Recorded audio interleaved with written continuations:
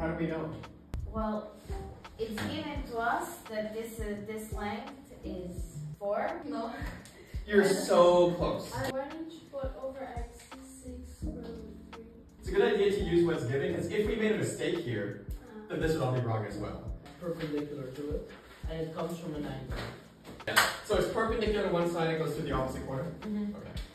SOH CAH TOA, SOH CAH TOA.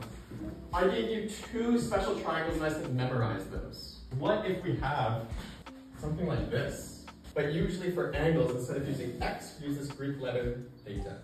Do you have to draw this? You don't have to do anything. But should we draw this? Yes, you should draw this. Hypotenuse we want adjacent. Now we picked the function out of sine, cosine, or tangent. Cosine. Cosine of this angle is equal to our adjacent side divided by hypotenuse.